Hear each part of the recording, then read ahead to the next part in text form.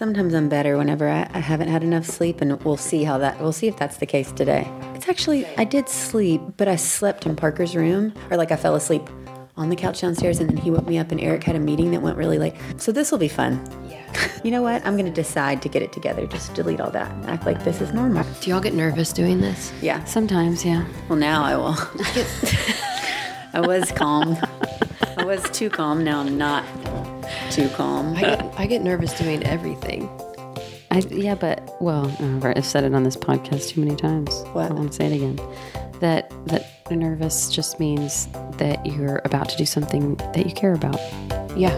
And that's a good feeling. I just want to stop caring, though. Oh, you don't want to care about this being here right now? I just care too much about all of it. Yeah. Oh. First of all, you can't say that too many times. I listen to so many things, and I feel like the people that are the best at, I don't know, this or radio or whatever, they just say the same things over and over, and they don't apologize for it. So don't apologize for it. Okay. And I don't know. I think, Carrie, what if I just was like all of a sudden really good at this? Because that one cup of coffee just did it. You guys are really good at this. Yeah. Yeah, we are. I want to know how to do the thing where you like move your head like away at the right moment to make things technique. Yeah. Is that that, and maybe like media training. I don't know what for, but I just would like that. That feels like that would make me more comfortable. I wonder if it would help with rhythm. Yes. You know. Yeah. Therapy's not really helping with that, I don't feel like. with like the cadence of the speaking. Well, you already have that. The staccato is what I've been mentioning it. Yeah, when I get freaked out. Yeah, I get to edit her, which is always a treat. Because of long pauses? Lots of things. And then I'll just like completely forget what I was talking about, and then meander onto something else, and then, what was I saying? And then this, and then it goes this way. And that's me. Sometimes I look like I just died for a second. So if there's a long pause, it's just me really trying to collect it all and get it back into a lane. Okay? Well, you look really good while you do that. I have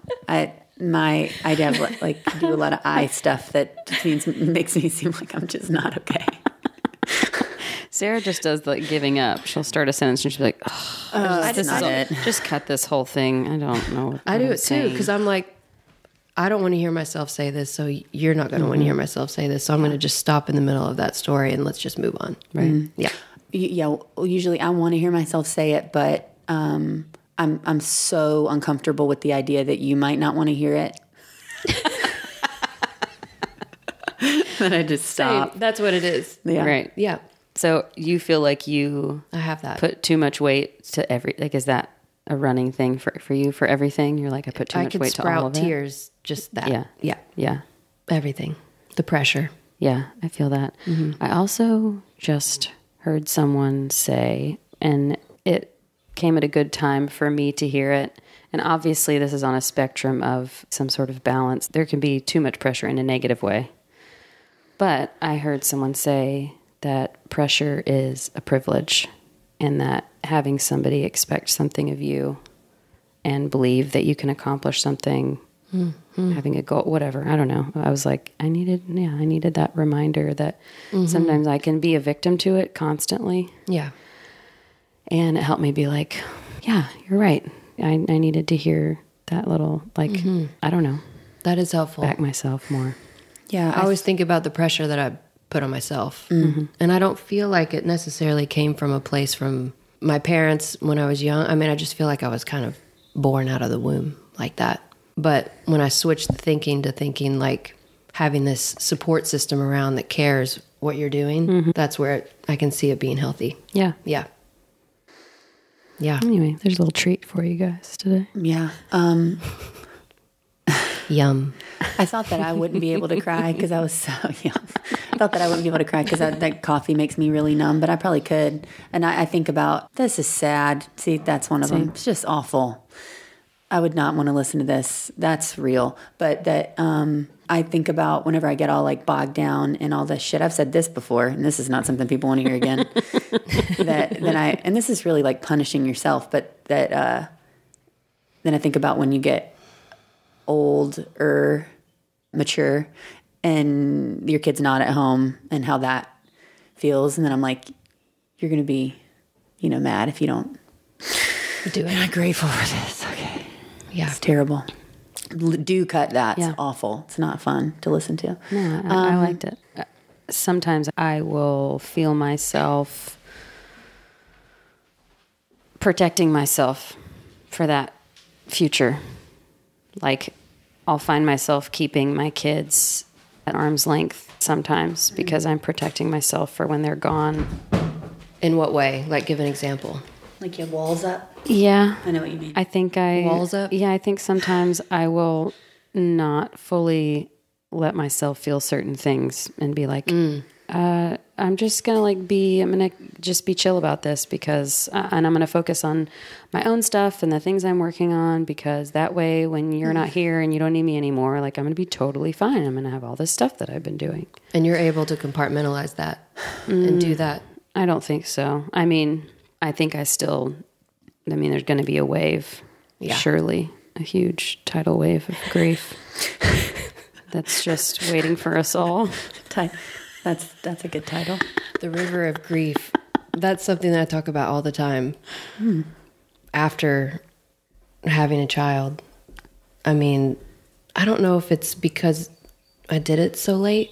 So I set up this life of whatever, and I was thinking about it coming in today, though, just like having a kid at midlife, 2 major things happening at the same time and coming to terms with so many things. And can create this river of grief because you're grieving the life before, but also you're going, what does second half of life look like at the same time navigating a young kid, navigating your career, and navigating aging parents as well.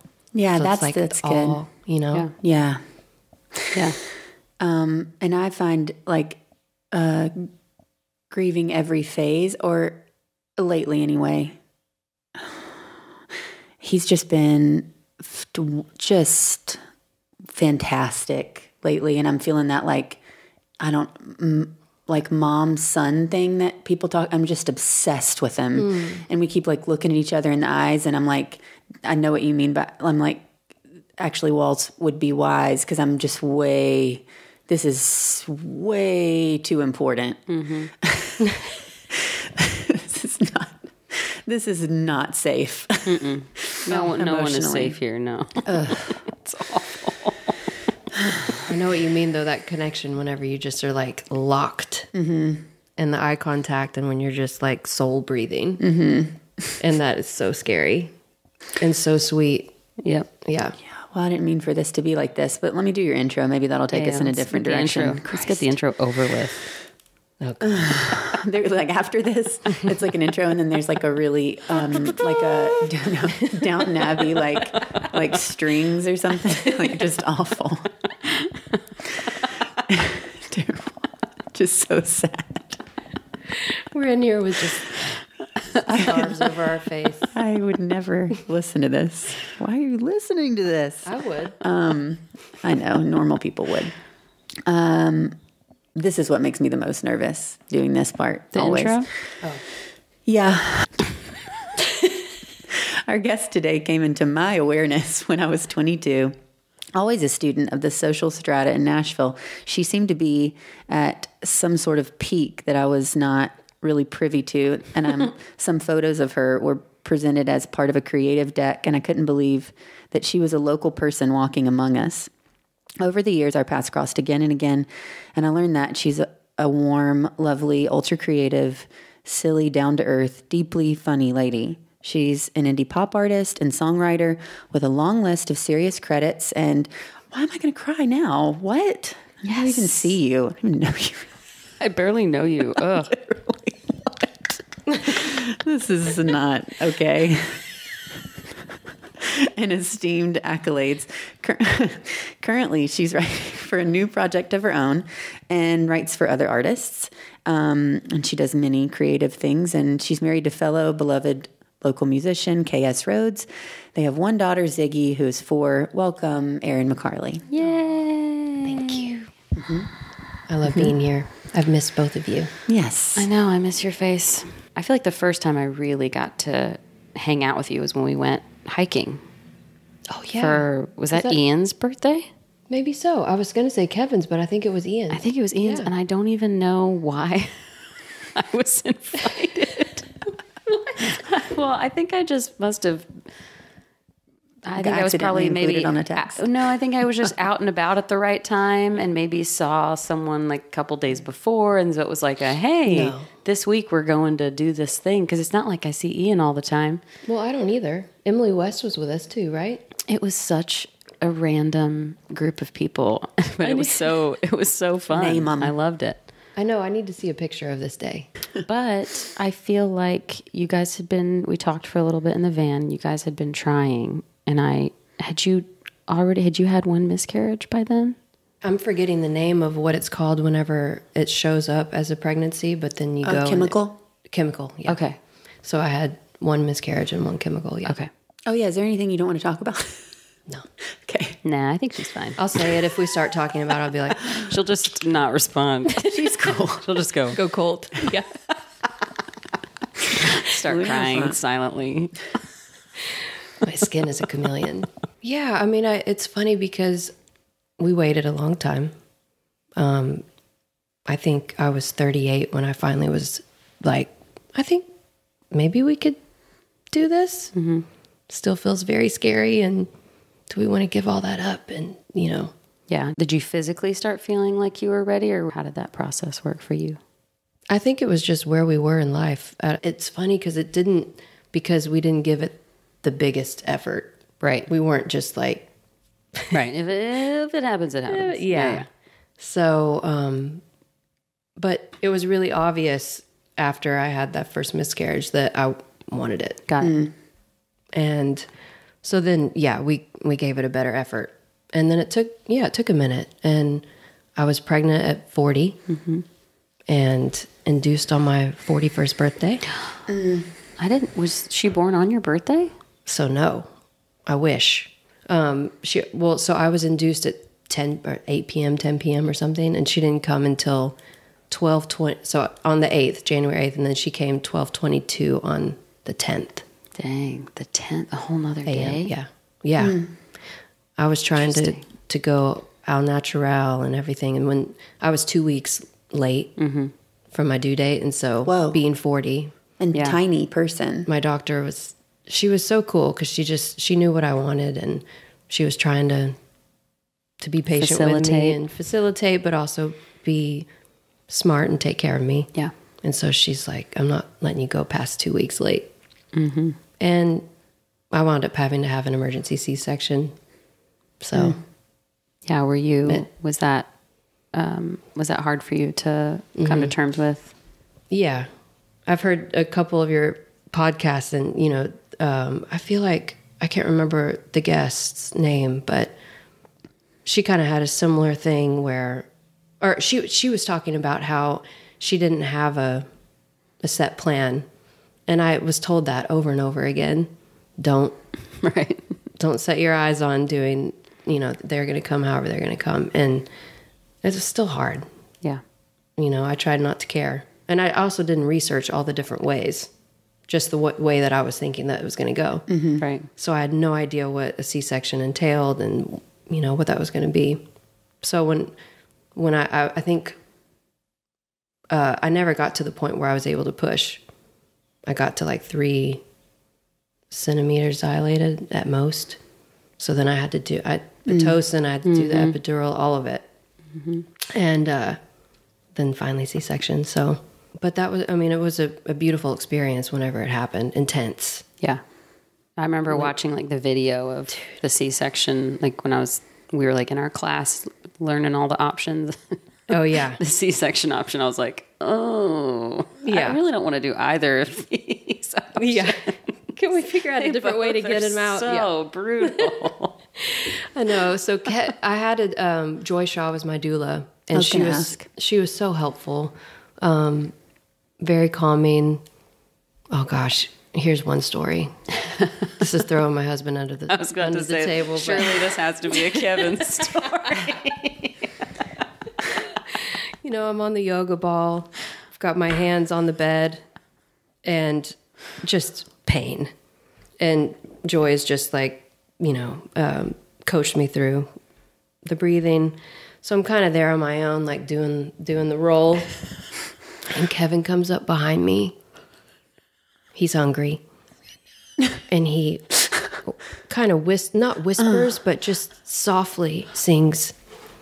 Hang on, let me get it. He sings. That Cars for Kids song commercial that you hear on Lightning 100. KARS, Cars for Kids. Sings that in my ear while I'm literally having a contraction. And I was like, fuck off. Get out of here. Go get some lunch. Wait, how did you know he was hungry? So he'd been complaining that he was hungry prior, or you just knew? We must have had some sort of conversation before that contraction. And then he just comes walking up. I think trying to lighten the mood. Uh-huh. Yeah. I mean, our go-to is always comedy to diffuse, Right. Like, not in that not moment. The time. Nope.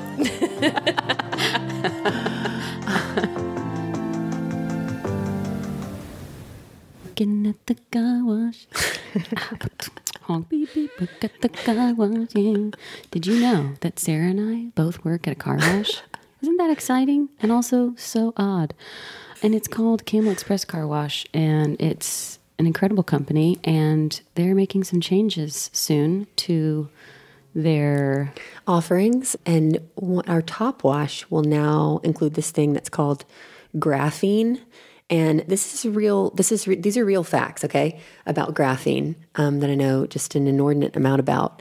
It won a Nobel Prize, this material. It's thinner than an atom. It's used for all kinds of crazy things like insane atom splitting, really smart stuff. But it also is being used in car washes, and it's like a wax coating, and it can adhere to all the surfaces of your cars in a way that wax has never been able to before. And it's incredibly thin, but also incredibly strong. So it protects and repels water. And also because it's so thin and it adheres into every single little surface on the paint of your car, then I'm doing a great job, guys.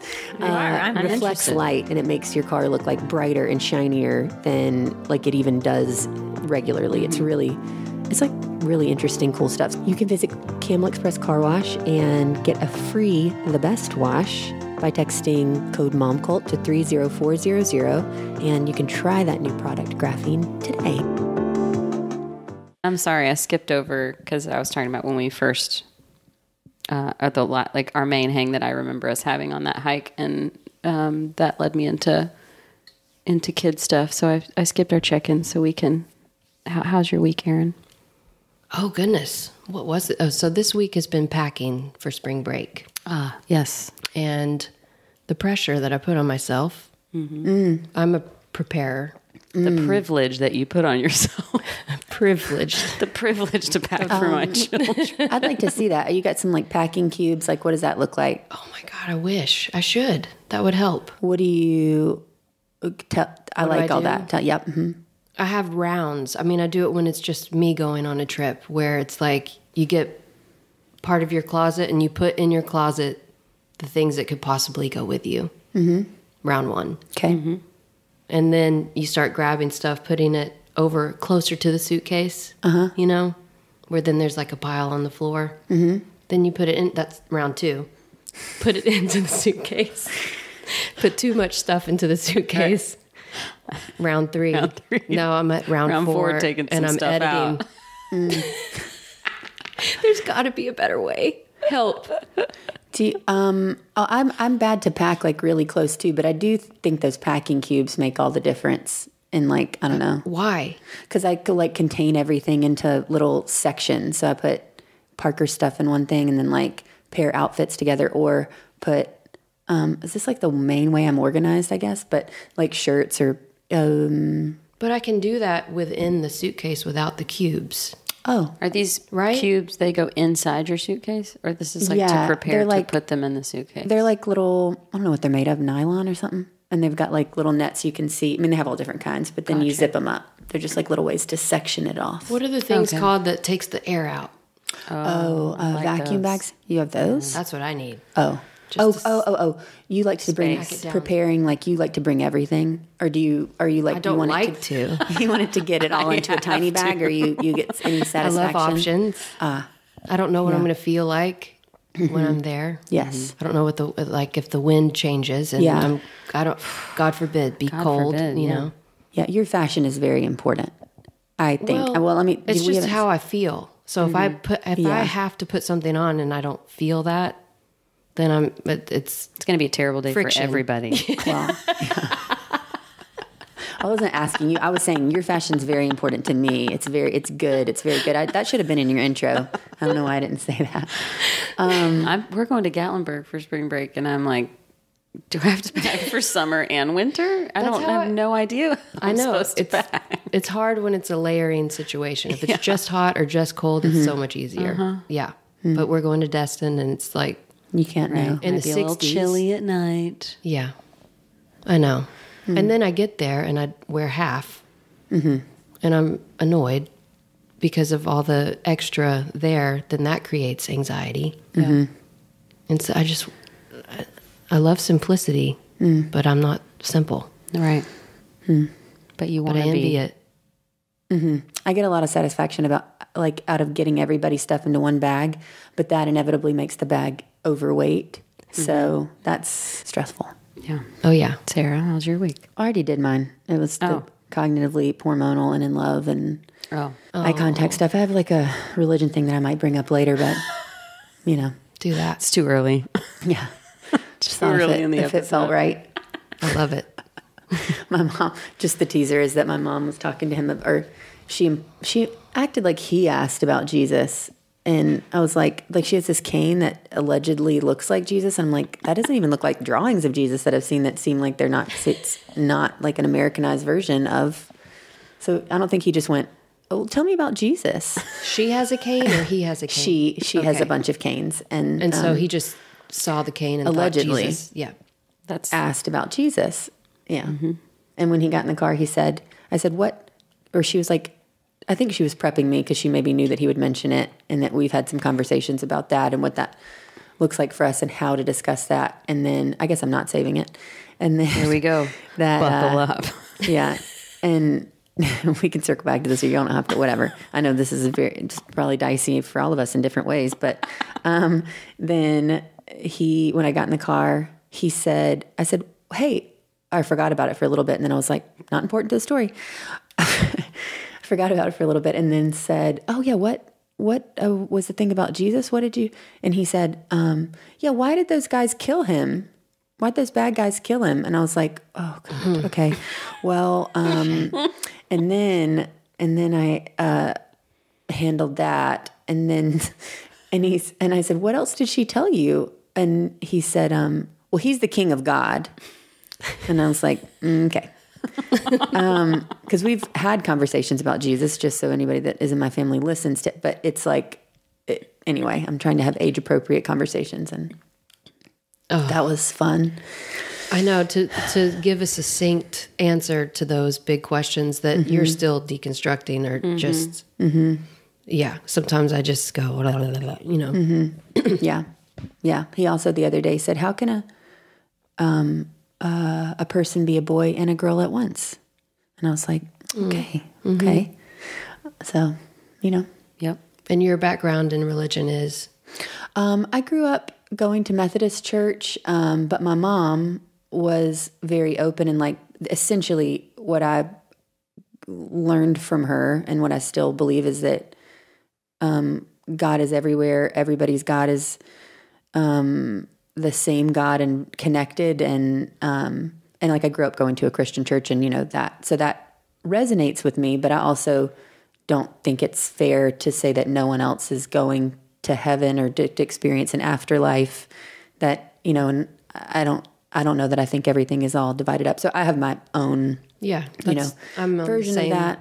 Yeah. And then I hear people say that that's bad in some ways, and the way that they describe it being bad, then I'm like, well, that does, the way you're saying it does sound bad, but it just feels right in my soul. But I also I texted Joy last night and said, and I also still at the same time kind of feel like, well, if this is wrong, like I'm saying to God in my head, like, if this is wrong, like, can you just understand that I was just like, doing my best? Oh, I know. And please don't like strike me with lightning. I'm really trying. And like, if he is your son, like, that sounds great. He seems like incredible, perfect person. I understand. And I did say that to Parker. Like, I didn't not say that. I'm not saying he's not. I'm just saying that everybody else also can be right. And whatever you believe is fine. Which is hard to describe to a child.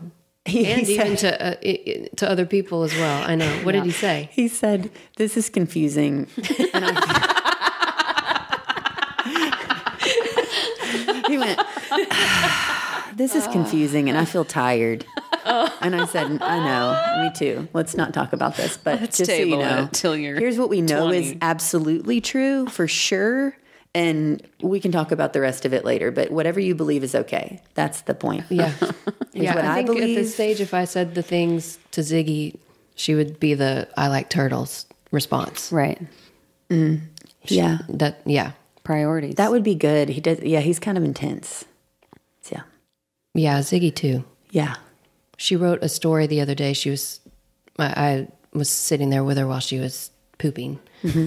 And she started telling me the story about Harrison Gandhi, and just she's 4, and just went into this beautiful story about this woman who rode her bike and kept falling off of it. And she was part of the movie of God. And I was like, what? The movie of God. The movie of God. And I was like, what's that movie about? She was like, rainbows and unicorns. And I was like, please, can it be? I like that. Can that be it? Yeah. I'm open to that. So she should start a church, and that sounds like where we want to go. That's where we want to go. Great. We can start it. The Movie of God Church. That makes me feel better that she was talking about that. Yeah. And they're asking about that. That's not, I want him to who care is God? anyway. Yeah, I mean, who is God? That question was just... So maybe he did ask, but I don't know. I think she knows she's in trouble, so yeah, she was trying to cover it up. Anyway, that's all. Nice. That is interesting, navigating the grandparent, sending them there, what they hear, coming back. Yeah. Very, very, very, very clear about boundaries on all levels, because historically she makes some pretty cavalier, statements to the nieces or to the grandkids. But you said she was open. Well, yeah, and I left out that she got closed later. She done and her sealed beliefs became very important to her in a really beautiful way, and I support. And you don't want to take it away from her, right? It's her. Right. No, I mean I will have my the honest conversations, and I'll say do you remember this? So it's confusing a little bit, but it also has been really great for her. So whatever. Yeah. Joy, and she's respectful. Go ahead. Yes. Other than being annoyed at filling out pre-K information online, the thing I was thinking about this week was I went and got coffee by myself on my time off last week and saw a lady out on the porch with a dog. And in my mind, I was like, oh, if I were here with Penny, I'd be talking to that lady because she has a dog. Penny would have said hi to that person, and that it made me... I obviously enjoy being out without my toddler, but it made me appreciate how much she opens my world when I am out with her, expands my environment drastically. And I love that about her. And Ava did that too, but there's something about Penny that's just, she just announces herself when she enters a space and when she leaves, but not in a way that she's wanting the attention, in a way that she's giving the love to everybody. And it's just she's just so precious. Oh. Jeremy took her every time we go by Starbucks. She wants a cake pop, but always she's been insistent that, because Jeremy will just park and run in and get it. And she's like, can I come in with you? Can I come in with you? No, please let me come in with you. And it's like, for such a short period of time, no parent in their right mind wants to get their kid out of the car seat for like literally 15 seconds. But he got her out yesterday, and now we know why. It's because she'll walk in and she'll be like, hey guys. Like he said the entire Starbucks was like, hey. He's like, she had them all wrapped around her finger. She walks in just greeting. Yeah. And then, bye everybody. That is so sweet. So I was like, She's oh, very cute. now that's why she wants to go in all the time. Because it's like probably one of the highlights of her day. Just getting to say hey to all those people. Who are people? What is people? What is people? Anyway, that's about it. What is, well, not without saying, obviously, where is Ziggy going into kindergarten next year? Are you going to do another year of pre-K, or what's that going to be like? She just turned 4. So Okay. she has another year of pre-K. Okay. So we're in Brentwood. Have been there since 2010. And I found this house, and, Kevin was on the east side, and he's like, why are we going to look at this house in Brentwood, all our friends, and I was like, just trust me. And the house has been amazing for us. It's just been this little creative haven. But when Ziggy came along, we've grown out of it. And we miss our friends. Just all of our closest people are over on the east side, and the community, and we live in a cul-de-sac with a bunch of type A people that are constantly doing stuff to their yard. Oh, I would not do well there. We'd get kicked out. Oh, man. So you want to move back into town? Yeah, we've looked for years. I mean, before we even had Ziggy, we were starting to look to get back. But then the market's crazy. But it's wild. But saying that, I don't know where Ziggy's going to go to kindergarten. So going back to post C-section, what were, how was that first year for you? How was your postpartum experience? So I remember the first while, like maybe 3 or 4 months, I was in a good space. But it was, I kind of think about, I've already struggled with depression most of my life, adult life, I would say, more so. I did feel anxiety creeping in, leading up to birth, thinking about the reality. I remember saying to Kevin the week before, I don't think I can do this. And he's like, oh, it's going to be easy, babe. And he was dead serious. It's going to be easy. So I've thrown that in his face a few times since then. But when she first got here, I think Kevin had his postpartum Before you? Before me. The first 8 months was really hard for him. And I think because of that, he was very involved, but also I knew I had to stay strong. Right. I got to be okay because my partner's not okay. Yeah. And so my parents live here. They were so helpful. Kevin was so helpful. But I mean, Ziggy, from the moment she came out of the womb, was intense. C-section, arms outstretched to me, like, and you're like, okay. The universe just shifted.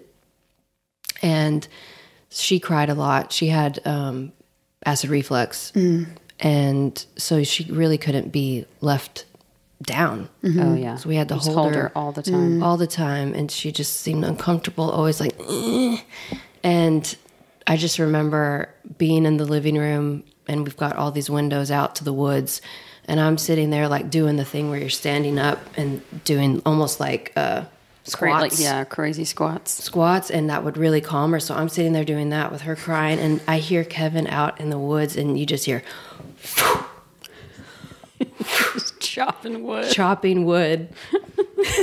He found his new outlet. It was just his release. And good for him that he knew that that's what he needed to do. And then, so I feel like 8 months, 9 months, he was stable before then, but that's where the lid opened up for me. And I got back into to therapy, but I found breathwork therapy to really help me kind of, I guess, as a release, because also COVID. So the trappings of both things, you're going through all these emotions and you're having to stay so calm and peaceful for your child. So it was like, where do I howl? Where do I scream? Where do I get this out? Because you're just feeling like you're constantly just being boxed, and then you feel guilty for that feeling. You're like, I'm only supposed to feel these openings, and you do at the same time.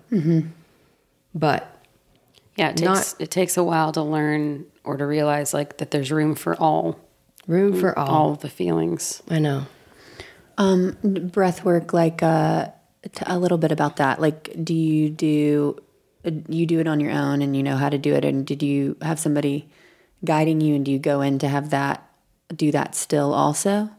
So I found breath work actually before Ziggy. I had a really intense experience. It was with my therapist at the time, and she was trained in it. And so it's almost like holotropic. Yeah. It's almost like the hero journeys that people do with mushrooms, but just sans drugs. Yeah. And so the first time that I did it, I was in such I think it was when I was trying to get pregnant. I was coming off of antidepressants, and I just was in such a dip and needed help. And so I did this breath work and had a major rebirth vision. I was like a lobster on the floor, completely cramped up like this. Yeah, totally. Have you done it before? I do it a lot, yes. No way. Yeah. Yes. Yeah. And what's happening, next. It's a holotropic breath work is where it's like your breathing is one way. And then, so I don't know if everybody's the same, but you're way, yeah. Like, you can kind of do the in your nose twice and then, oh yeah. That's my running breathing. Is it? Well, wait, I want to hear your story, but I was just going to explain to them that you're just like your brain's a little deprived of oxygen, but you go into a trance state. Yeah. And it's incredible. It's almost a hyperventilation, right? Because it's switching the carbon dioxide, but it kind of takes away your ego and brings a consciousness that is there, and you're just like sitting in your essence. That's lovely to think of it like that. Yeah. Yeah. And I didn't until a different kind of life coach kind of came into play later, where I was able to kind of blend those tools to be really constructive to support me. But that first experience was insane. I was so cramped up, sweating, and then really cold, and not really seeing any visions. But it was kind of like all of a sudden everything just went. And certain people in my life, I just started seeing, like, clarity came to certain situations, but in a dreamlike state. So it wasn't fully concrete. And then all of a sudden, and I was still cramped up, and it was kind of the peak release moment.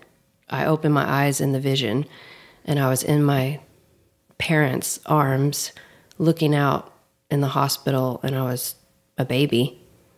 And I felt every single piece of anxiety and grief and question of life float away. And I remember going home that night, calling Kevin, he's like, are you on something?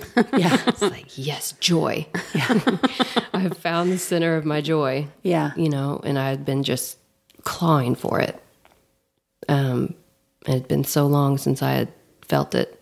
So I knew that experience was helpful and important, and I kind of forgot about it while I was pregnant and first having Ziggy. But then I went back to it and have since made it a regular practice. For a while I was doing it every other week with my therapist on Zoom.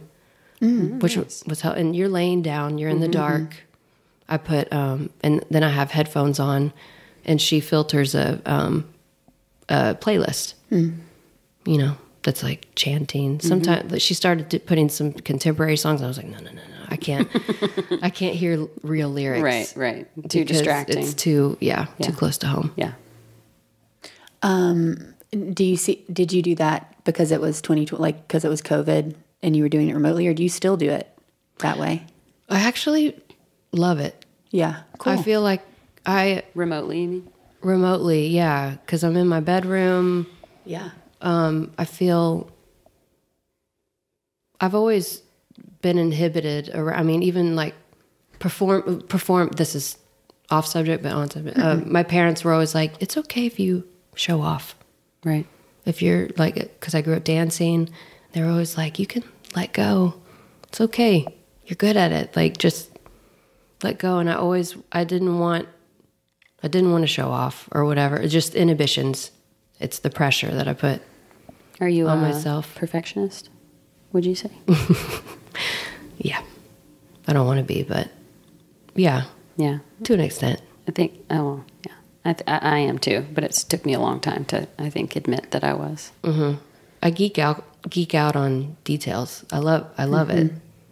I love analyzing things and understanding why they are that, and it's just, I like the beauty in that.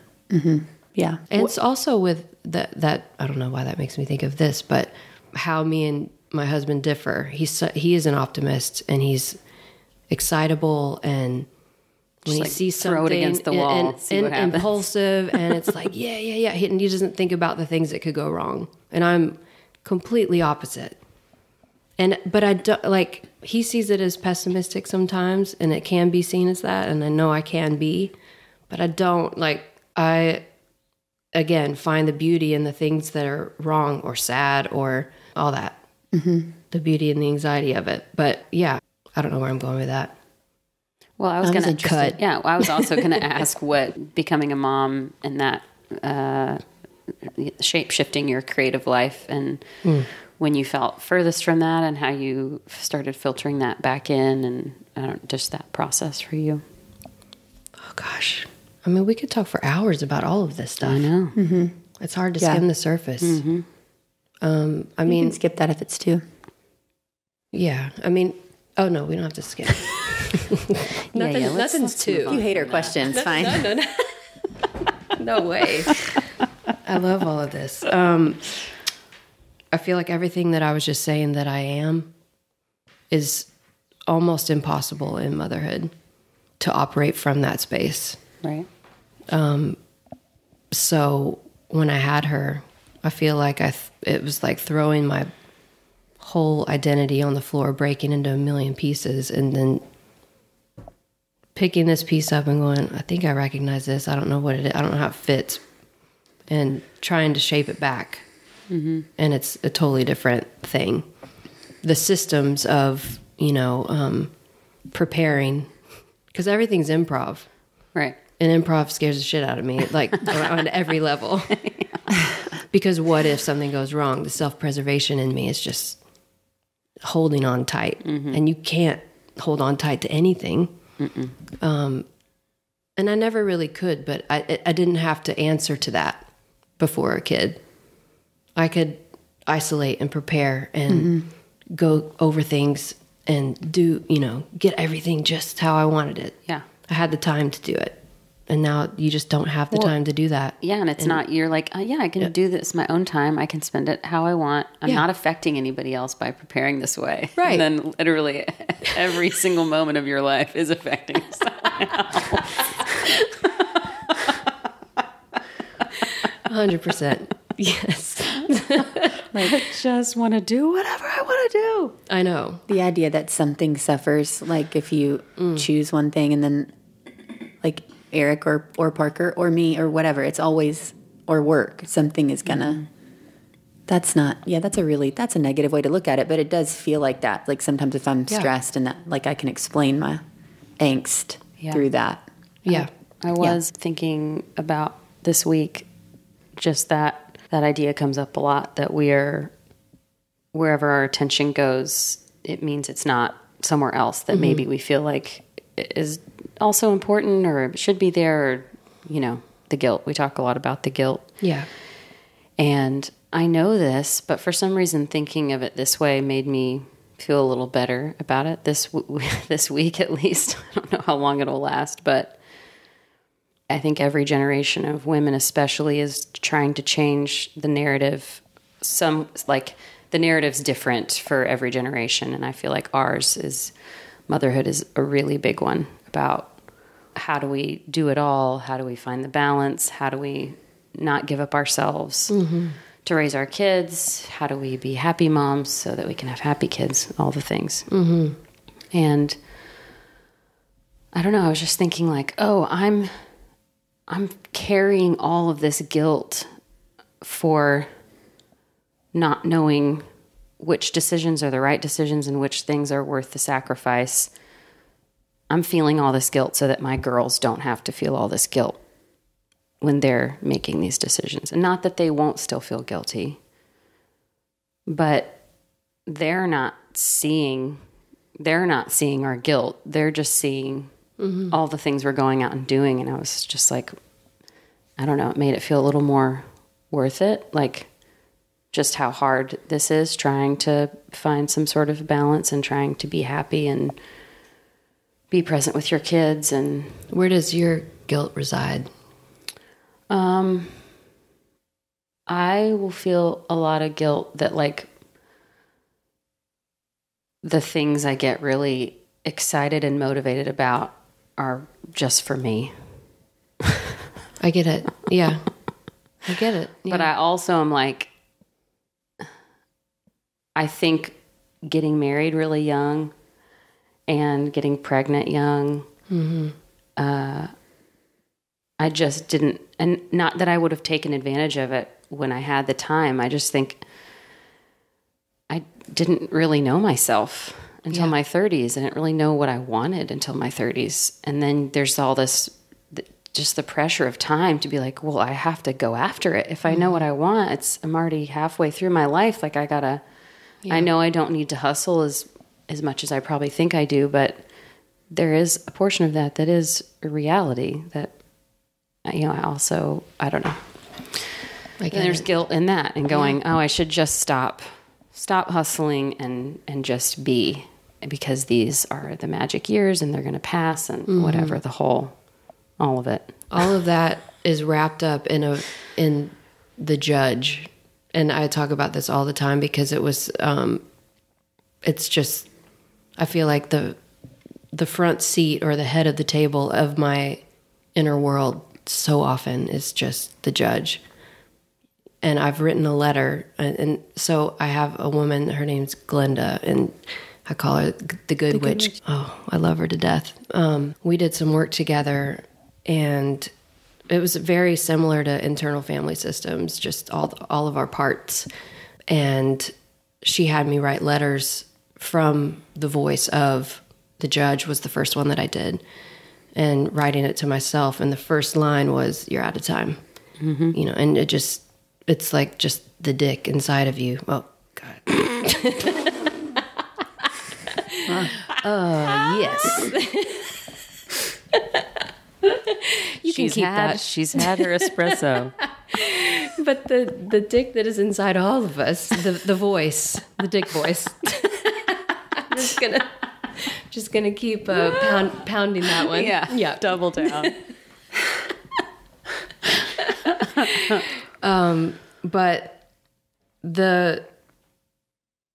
So I wrote this letter to myself from that voice, and then read it to my inner child, because that's really who it was to.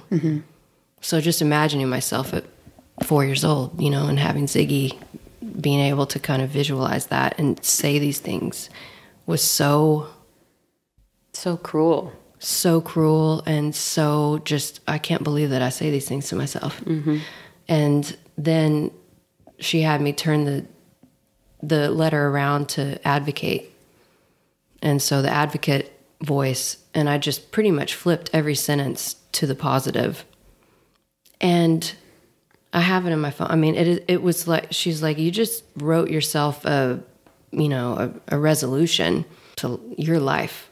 Keep it and reference it, because it was like unbelievable. Mm-hmm. Just the switching that the judge, putting the advocate at the head of the table, putting little Erin at the head of the table, and just saying, there's belief. Mm-hmm. I've lost belief. There's belief. You can have that. I'm saying this so on the surface. I wish we could talk about this. No, I'm like hours, incredibly into it. Mm-hmm. That's one that is the voice that I think after having a child, like, because you're putting so much effort and all your creative energy, any energy to that person. So in the creative field, just finding my belief again, to be able to, like, because every voice says you can't do it. Why are you doing this? You're getting old. Yeah. It's like, who cares? Yeah. All these things. Well, and that's what I mean about, like, I feel like we are all trying to battle that guilt and change those voices and decide which ones we're giving power, so that our kids maybe don't have those same battles, because we've already fought them for them. And we're like, yes, you are, like, my girls are gonna know from day one, like, just because you're giving life to somebody else does not mean your life stops. Like, right. It's not a question. I feel like there were just so many conversations that did not exist, that we are all having conversations about. I know. I'm so now, thankful for that. Yeah. So that we can just feel a little more. Our parents didn't get that. They didn't get to talk to their friends about it. They were fighting other battles for us. Yeah. Yes. Maybe your girls or our kids in general have similar battles, but they have the tools, or they have some point of reference for where to start, or something more. That's my hope. Mm-hmm. Yeah. But it really did make me feel like all the overwhelming things, all the things that it feels like we're pushing against or trying to figure out or trying to find answers for, it just made it all seem a little more normal and a little more like, oh, this is all for something so much bigger, and it's all for my kids. Yeah. So instead of thinking, I'm doing all this for myself, I really also am trying to become a whole human. Right. Whole mom, whole human for my kids. So I don't know, just that idea of like, it's all working together, and we don't have to freak out so much that. Yeah. I mean, again, there's space for all of it. There's an overload of information for all of us. Like the positive is that we get so many scripts. Mm-hmm. Mm-hmm. Our parents had Dr. Spock, and that was it. Yeah. If that. If that. And so with that just comes so much noise. Mm-hmm. Yep. Like everything else in our life, So it's like trying to navigate, like, which thing is meant for me. Yeah. And all the self-help. Like, I mean, I talk about the breath work, the therapy, all of the things, and I've done so much, but at a certain point it's like, let's just do this. Mm-hmm. Kind of let that grow and just act. Just do.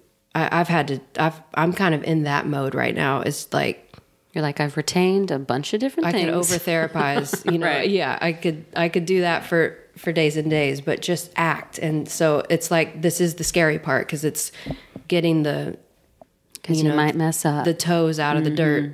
And I've been standing on top of the mountain, just like, I got to take this step, but do I go this way? Oh, do I go this way?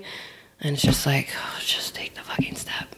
Yeah. So I'm kind of doing that little by little, writing with new people, saying that I'm doing a new project, which feels so scary. Yeah. But exciting too. And it's like, oh, there you are. Yeah. You got to start talking about it. Yeah. It's the opening. Yeah. Trusting yourself. My therapist says your body knows how to do this work. And I think that a lot in like all different ways. Cause I mean, it means just really trust yourself. Like, the answers a lot of times. And maybe it's because you learned them from somebody else. Maybe it's because you just like inherently know them.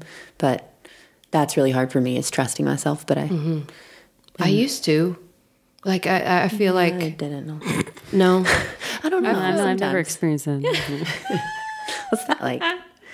No, yeah. I feel like it was very helpful for me. I feel like in my 20s, there's naivety. I mean, but just the energy of youth, you know. Mm-hmm. But I would have very clear visions of, I want to do that. Mm-hmm. So, and I had belief, I'm going to do that. Mm-hmm. And I would do it. Mm-hmm. And I lost it along the way. Mm-hmm. So I feel like I'm rebuilding it and just discovering, and, you know, just one of the best things is staying curious. Yeah. That's every time I get in that like grind and that chokehold, I have to just go curiosity. And I swear it just like it relieves a little bit of it, takes the power out of the choke. Ooh, that's good. Yeah, that yesterday I was thinking I think, I don't know about trusting myself, maybe like very early on before any of like the soul splintering or whatever happens to yourselves, but but I was fearless. Like even if maybe I was scared, but I was just like, I'm just going to do this as I'm doing this. This is what's happening. Yep. Yeah. Don't care. Maybe that's the caring, you know? Yeah. Yeah. So, but people say you don't care when you get into your 40s, but that's not true for me. But maybe just, how far in do you have to be? Because that's what I've been looking forward to. I feel like I've been sold turn that 40 this year. This year? Mm-hmm. Oh, congrats. Thank you. How far in? Yeah, I don't know. Right. I'm like, is it going to, I would like it to be like 41. I mean, maybe you don't, it's just a different, it's what people say about does each year get easier with kids, and everyone's always like, it's just different. It's different kind of hard. Also, I think all the people that were telling us that weren't having kids as late. Yeah. So we're like we're finally getting to the age we're supposed to figure ourselves out, but then we're thrown into motherhood and being like, I don't know, I know nothing. Absolutely nothing. We do. Yes, we do. Your body knows how to do this work. Yeah.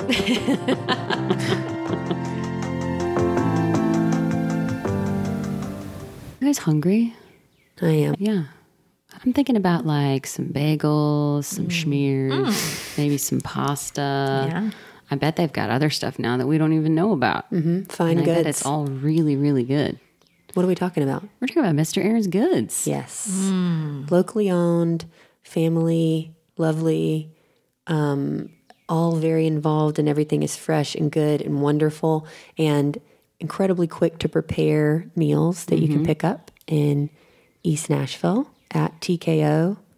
Is it Monday through Friday now? I'm not going to get their hours right, but you should look them up on Mr. Aaron's Goods. It's MRAARONSGOODS.com, and you can use code MOMCULT for 20% off your order at MrAaronsGoods.com. And if you live in East Nashville, they'll deliver. For free on Saturdays, yeah. Yep. Check them out.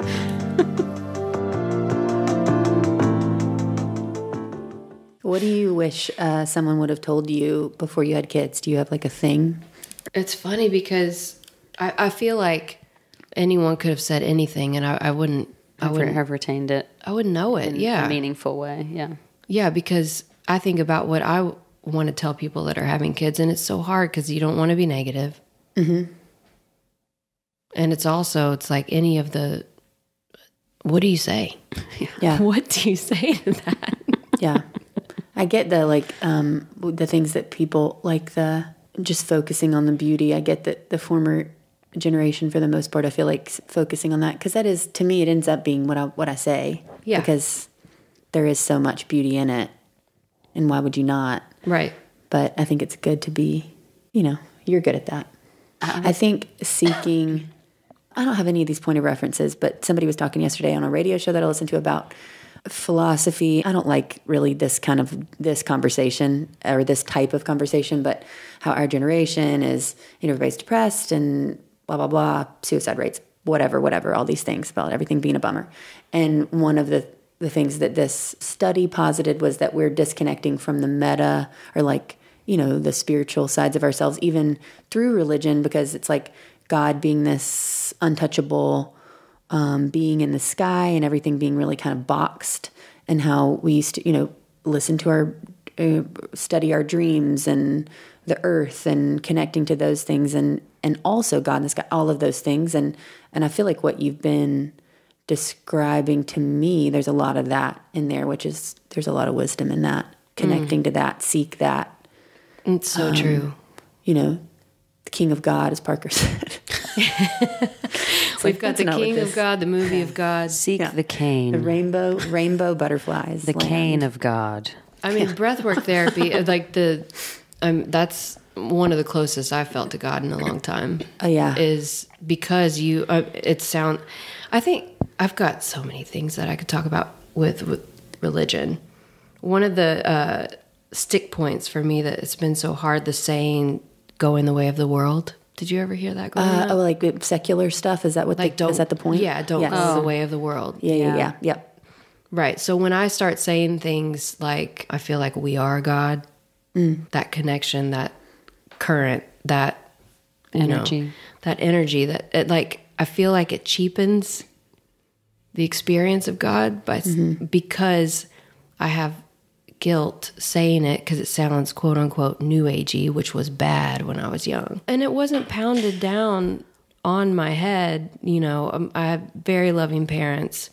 My dad is still very strong in his faith, and it's the most important thing to him. And my mom she missed her women's lib moment when it was happening because she was more conservative and traditional and submissive Christian wife.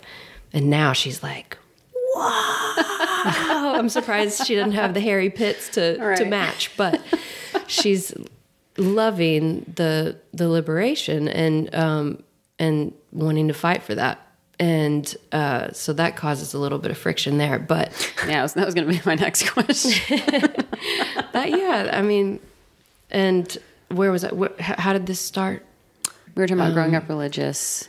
Oh, so growing up in a loving, it wasn't like we had to go to Sunday school every Sunday and everything, and not Bible beating or whatever, but just the very subtle messaging is nuts. Yeah. And what it's done to my brain and what I've had to deconstruct, just for me.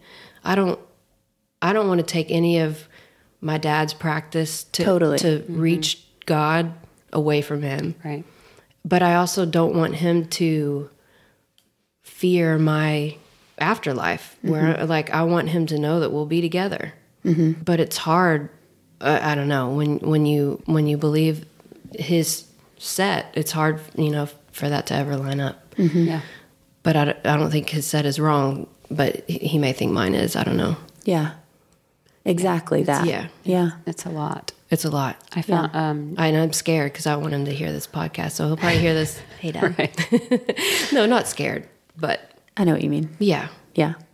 I won't say it as eloquently as this gentleman put it, but I watched a TikTok of a guy giving a really amazing analogy of a house and its structure and its foundation, and him growing up inside this house and feeling like there's all these cracks and no one in the house is seeming to acknowledge that they're there or that they matter. And anyway, he put really well a lot of the things that I have been, just trying to figure out. Yeah. Yeah. I mean, we all want the same thing. Yeah. Every human does, right? To an extent. Generally speaking. I know. Without this, yeah. No, yes, we all do. Yeah. Dr. Becky, I love how how just the product good inside. Yeah. It's like we weren't taught that. No, that's already that's already greatly changing the narrative that we grew up with. I know. And even you've got this little baby at home and you're like good inside. I mean, even when Ziggy's just throwing massive fits, you're just like, she's so good inside. I mean, and even though I grew up in a lovely home, I wasn't taught that because of just the church that we went, Yeah. That's not what it's just constant shame. Yeah. Well, Yeah. and it plays a lot into, I think, why we struggle with belief in ourselves as adults is because it was always about God. That's where I get everything that, like, I'm nothing without that. And so I think the older I'm getting and the more I am kind of deconstructing and trying to figure those things out, is you're going, I do feel like I'm something without that, but I don't know what. I don't even know if I'm allowed to think that. Like that is the number one thing. It's like I feel like it causes disassociation and disembodiment. Right. Embodiment is where I feel like in my 40s, having a child, going through these really hard questions and therapy and everything, I feel like I'm coming to terms with and finding embodiment. Mm-hmm. Oh, and yeah, that totally. is exciting and a good place to be as a mother. Mm-hmm. You know, being able to be in your body has been so hard for me, and I didn't even realize it until later in life. Yeah. And I think religion played a big part of that, because you have shame reaching within and not up, reaching out. Yeah. when you can do all the things. Mm-hmm. Like right now, we are in communion with God. Yeah. God is in this room right now. Which is exciting. I mean, it's so beautiful. Yes, totally. I was going to say, I don't know exactly how you worded it, but you couldn't do those things without God, or like, what did you say? The one sentence it was. That it's almost like you're growing up being like, well, just pray about it. Just pray about it. Like all your questions, everything is you're waiting on some sort of push or response from this other source. And the older I got, I'm like, the more I realized, like, I have to be that source for myself. Yeah. And do you feel a tinge of guilt when you say Am I that? allowed to do that? That seems selfish. That seems so, whatever. Just trying to find my own way to where it can all work together and make sense, because I am a stickler for, like, that's why choices are hard for me, because I want to pick the right choice. I want to pick the best choice. And the more choices there are, the more paralyzed I get. So analysis paralysis. Yeah. Just trying to go, am I allowed to? I think just practically the tools I learned growing up weren't working for what I needed to do to push myself forward in my own realistic life. And yeah. I didn't grow up exactly. I mean, I didn't grow up, with I don't think as much structure in my religious life as it sounds like, or as I know that y'all did. But that was around. But my point is, the way that my mom thought, helped me keep an open mind to that, which it sounds like y'all do. I think this might come out. The point that I'm trying to make is, I've always kept a thread of that God is everywhere, and it's just this thing, us, you, whatever it is. So I do need that, and that's always present. And that thread is really helpful. And I hope, or I don't know, I don't need to think about what everybody else is doing. I'm just saying I'm trying to think of how to say that to Parker, because I want him to have that. It is really important to me. Yes, I know. I want Ziggy the same. I want her to have some sort of structure. Yeah. With the way that she is able, like, just something to hold on to versus it's a mystery. Right. Totally. And like whatever. Nobody knows. Because somebody's going to be out there saying. Because that is true. It is mystery and curiosity, and like that you want to foster that, but. You want to give him something, because give him something. Otherwise he's going to hear some really definitive things. And why not? Why wouldn't I believe or they're just go with the definitive thing versus this is what I think. And like, I don't, anyway. I mean, no matter what we do, though, I don't know that I'm equipped to tackle this, to be honest, in like a public forum. None of us, because we're all trying to build a whole new house, but I just don't know what tools to use and what things are going to be useful. What I'm trying to say is, I feel really confident in my house. I just don't know how to describe it exactly. Yes. Yeah. But this has always been how it has felt to me. I've never had to put words to it to teach someone. Well, I tell them, but it doesn't really matter so much to me if anybody. I don't give a shit if anybody thinks the same thing. I don't care. Right. That's kind of the point. Is that I don't. Yeah. You don't need to think the same. That's fine. Yeah. Whatever you think, literally, whatever you think is fine. What it sounds like, though, the way you're loving him and loving on him and it's like that will show him God. I mean, really. Well, and even if he decides to venture into hardcore Christianity or hardcore whatever, like that foundation that you're giving him right now is really sweet.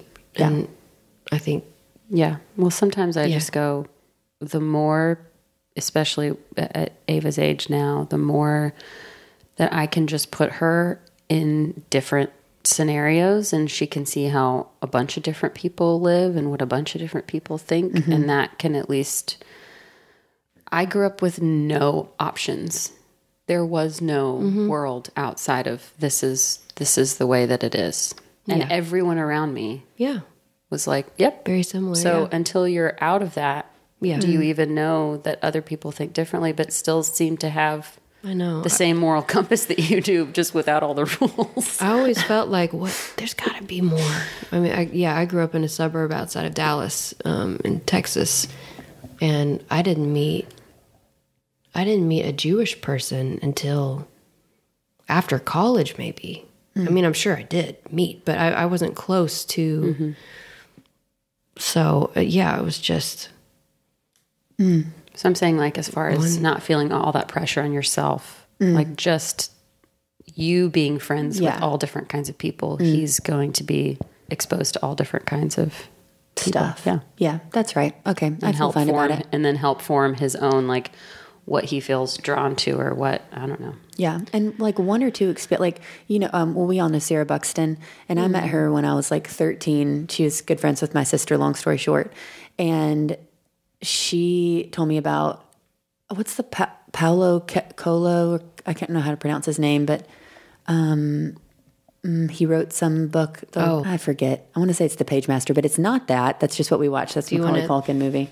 The point is, just that one experience at like my sister's wedding with Sarah Buxton when I was like 13 had like a profound effect on pushing me forward in like a earth connection, mystical, spirituality.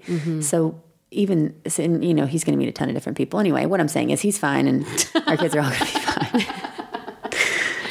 Do you remember so you're saying Sarah was one of the first conversations you had where it was like, maybe what I No. My mom really did do a good, I mean, I'm not trying to brag. I don't mean to, she did do a really good job of like, exposing me to all different ideas. And she literally was like, Buddha, all of these things are the same thing. Everybody's doing the same thing. Sorry, Mom. I mean, that is what I gleaned from what you said. I'm not sure if that was my version of he's the king of God, and I didn't really hear what you were saying, but that's how I processed it. Buddha, whatever. All those things are the same. Anyway, this has gone on.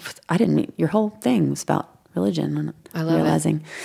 Anyway, but so I did have that. But Sarah, just seeing somebody cool and older, I guess, and I'm just saying in terms like of be confident in their view. It was just some other stuff. Yeah. Maybe I knew about like Buddhism and Judaism and all of these things, but I didn't really know about like this more mystical thing. And that had, huge impact. Just that one conversation, Yeah. Well, pop culture corner, anyone? Who wants to talk about some TV shows? Oh, you mentioned we are funny, guys. We do have another side to us. That's true.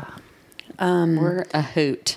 Yeah, well, it's funny because both of the things that I wrote down from the list of things that so many of which were so funny, your suggestions for Pop Culture Corner was like the first season of True Detective and White Lotus, just the darkest things from what you Oh my said. God, I know, right? And speaking of religion, like how that whole Matthew McConaughey in the first season of True Detective talks about time and all of those things is like, that whole first season is just... It was insane. Incredible. I know. You watched that, right? Yeah, it's been a long time. But you don't remember it. And I just want to see, does anybody else think, what's the other one? Oh, the Truman Capote, the new one, The Swans. Have you watched any of that? I haven't started it yet, but I want to. The guy who's playing Truman Capote is also the guy who is the older gay man who has the yacht in White Lotus. And, his character in that turns out to be so incredibly dark. And when I literally, that's one of the things that Joy's sister talks about, media trauma. And I truly am media traumatized by that, some of those scenes and that concept. And, it's just so dark. And in the Swans 2, that actor. I mean, I'm worried about him. The roles he's getting. Yeah. What they're doing to his mental health. Yeah. Are you okay? If he's doing great at his job. It's just, if he's a method actor, then it's like, how does he switch in and out? Very dark. So both of them, actually, those two, like, those are two scenes that, like, recently, this is just, it's just such a rosy podcast. Veep, Arrested Development. Just saying the names. Yeah. That's just saying names of fun shows. Ted Lasso. I know. Yeah. Miss Maisel. America's Funny Song Videos. Oh, Miss Maisel. But Veep, I've never laughed harder in my life. Mm-hmm. Ooh, I wouldn't now because it's just a little too parallel to the reality. Mm-hmm. But oh God, did you not just did you see it all? Yeah. Loved it. Unbelievable. Yeah. And Tony Hale in there. Yeah. Oh man, I got to audition for a movie that Tony Hale was going to be in. I wanted it. It was like the first audition I had that I wanted so bad. Have either of you watched the Mysterious Benedict Society? Mm-mm. It's a really, your kids are probably still too little for it, but when they're old enough, it's Tony Hale, but he's got like he's got a twin, so he plays a good twin and like an evil twin. Oh. It's a cartoon? No, but it's fantastic. Where is it? The kids like it, or the moms? So like a tween show? Both. Tween. I think Ava was probably, I don't know, probably like, I think like a 6 or 7 year old could be into it. As far as like, it's a kid, like there's kids. It's about this group of kids that are kind of like solving this mystery. It's great. Cool. We'll have to check it out. Did y'all see Severance? No, you Not all mentioned of that, it. and I almost Are you went kidding? I know. Jeremy I started can't- it. Yeah. That was my number one. Eric says I have to watch it, and I would love it so much. I started it. I don't even know why. It's just like I feel like I watch just a keep lot of going. like I'm honestly right now just rewatching The Nanny. I didn't see turn that. my brain off. Yeah. The Nanny, I never saw the name. the original one, like from not the 90s. No, never saw it. Yeah. I don't know if you'd like it, but I just because it's like she can. But I think played she's her? awesome. Was it Fran Drescher. Yeah. Okay. Yeah. My point was not to talk about The Nanny again. Because I think, the last 3 episodes. I only remember one. Well, that's where you are. But that I just will like want to turn my brain off usually. Yeah. You know. Yeah, Jeremy and I I think shows like Severance, it just depends like where we are in our life. And it's like, do I really want to spend my downtime being anxious or worried or... Exactly. I know. We haven't really been watching anything. We've been kind of in our own little book worlds or what. Not me. He's been reading Elon Musk's biography. Ugh. It's just, yeah. I know. Kev is so open to, right now he's just so interested in either alien, AI.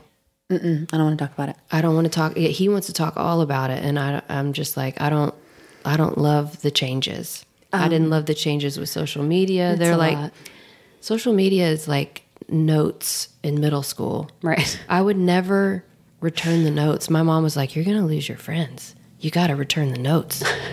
And I was like, "You got to write back." Again, back to pressure. I put so much. I like even text messages. It's like I want to give all my attention to it, so I'm going to wait until I can fully be there and respond. Which is never. And I feel that way with social media, so I've kind of ducked out. Eric likes all that stuff too, and he knows that it stresses me out, so he doesn't talk to me about it for the most part. But if I bring up anything about it, or if somebody around us brings it up, then I realize really how much information he has and how much he knows. And I'm like, holy shit, you have this whole other like world of knowledge. Yeah. And he's like, oh, and I'm like, okay, I start to sweat. I literally start to sweat. Me too. Yeah. I know. I want to talk to you for so much longer. I know. Thank you so much for being here. Yeah, just like you said, guys. I know you're torn in a bunch of different directions, and it means a lot for us that you took the time to be here and be open and share. I'm so honored. I love you guys. I hope that we didn't bum you out. I think it was a really, I don't get bummed out about the heavy stuff. Good. I love it. Yeah, me too. Okay, I'm trying to get comfortable. And we hope you do too, I'm not listeners. Say I love it, but But I did enjoy this. I mean, it feels, it's good. You can follow Erin McCarley at Erin McCarley on Instagram, although she's not going to give you much, guys. She's going to give you the bare minimum. I do kind of want to try to peek back in, just see what's there. Just, I don't know. Yeah, because it is a creative outlet, so I need to treat it as that. You can follow us at Momcult Podcast on Instagram and themomcult.com. And if you review things, give us 5 stars and positive ratings if you'd like to. Thanks. Yeah, share it with some friends. Share it with some other moms. All right, love you, ladies. Love you, thank you. Love y'all. Bye.